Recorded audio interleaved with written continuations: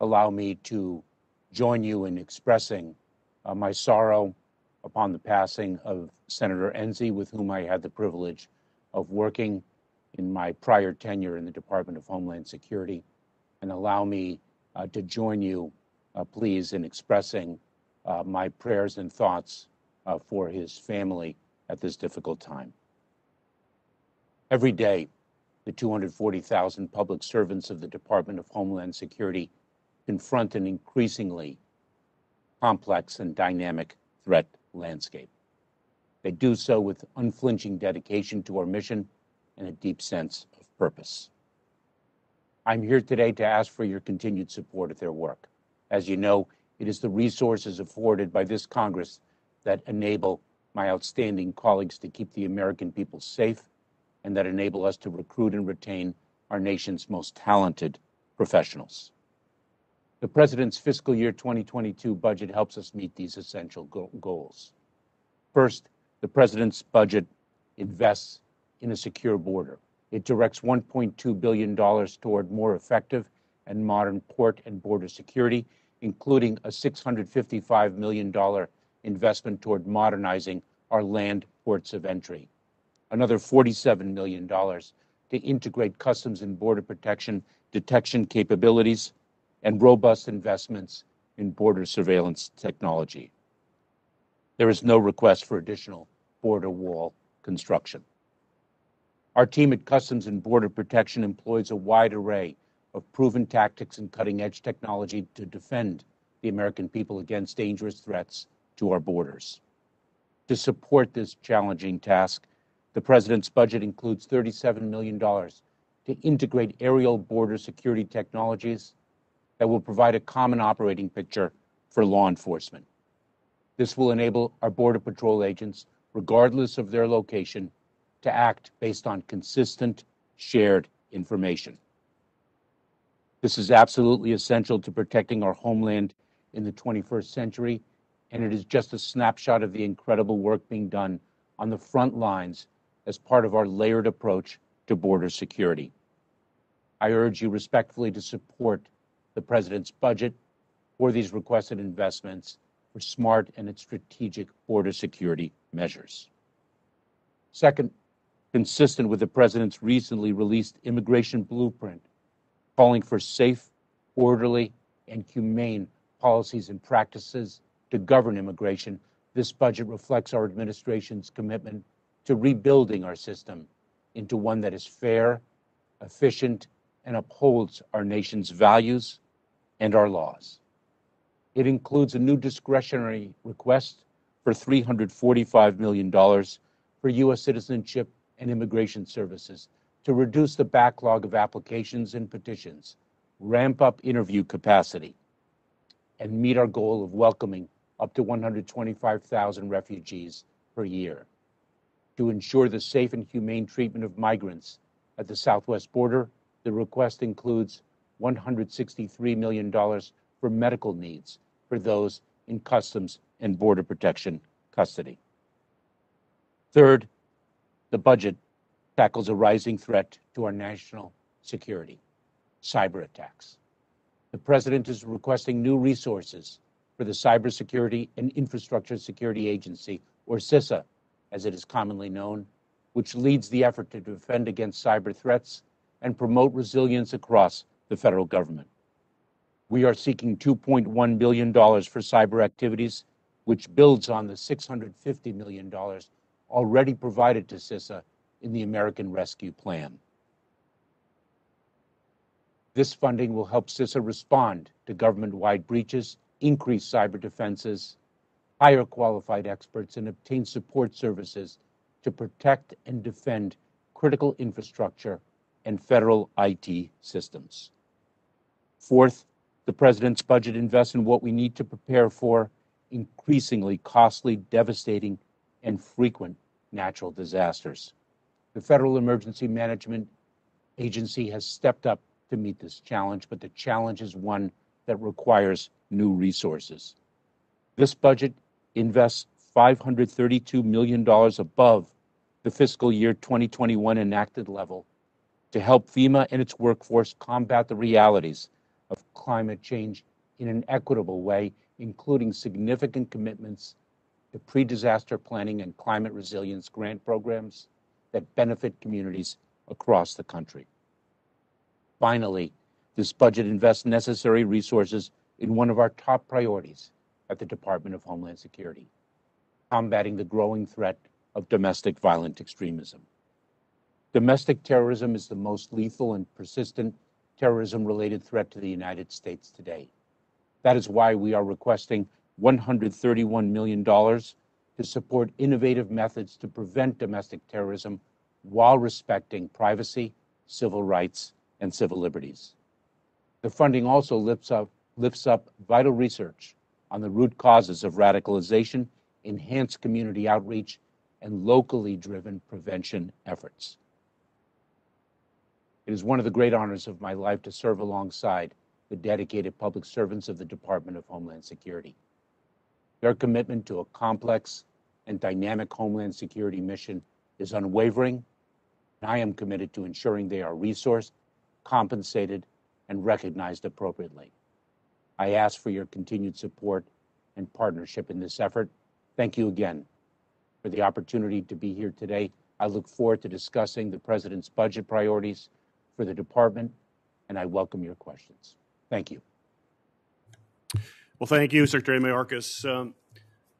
As you know, this past year we've seen hackers target our water supply. The Chinese government has exploited vulnerabilities in Microsoft services. The Russian government conducts cyber espionage against dozens of federal agencies, and cyber criminals are attacking our critical infrastructure. This budget does contain a request for $2.1 billion for CISA, but could you please tell the committee why this figure is sufficient for us to deal with these attacks? Thank you very much, Chairman. The budget recognizes the fact that cybersecurity is not only a matter of homeland security, but national security as well. And it invests in every dimension of our defense to this increasing threat to the homeland and to our country. It resources CISA to develop response teams that can assist not only federal government agencies across the enterprise, but state, local, tribal, and territorial partners, as well as, and critically, the private sector in understanding the threat, building their prevention capabilities, as well as their resilience should they be victimized by a cyber threat. It invests in our greatest resource of all, our human capital. We are underway in executing the largest cybersecurity hiring initiative in the department's history. We invest in technology and the capabilities that we have as a department to address this increasing threat. Technology, human resources, the human capital, the talent, and also increasing our footprint throughout the country so that we are present and more able and nimble to respond to events wherever they might occur and support our partners from border to border and sea to sea. Thank you, Mr. Chairman. Well, thank you, Mr. Secretary. Mr. Secretary, as you know, Canada will soon begin to reopen its border with the United States, allowing those who are fully vaccinated to cross the border. U.S. restrictions, however, remain essentially unchanged since the beginning of the pandemic, and those restrictions are hurting the cross-country communities in Michigan, as well as all along the northern border. So my question for you, Mr. Secretary, is what criteria are you using to inform the decisions on restricting cross-border travel with Canada? Mr. Chairman, we are mindful of and monitoring every single day the economic impact of the travel restrictions. Our greatest priority is the health and safety of the American people. Just last week, I spoke with my counterpart in Canada, Minister Blair. I was aware of the measure that Canada would take, and we are watching the trajectory of the pandemic, a pandemic of the unvaccinated. We are watching the Delta variant very carefully, and we will lift those restrictions in collaboration with the Centers for Disease Control when the arc of the pandemic so warrants. This is a public health decision. We are mindful of the economic impacts, and we urge the American people who have not yet been vaccinated to get their vaccines.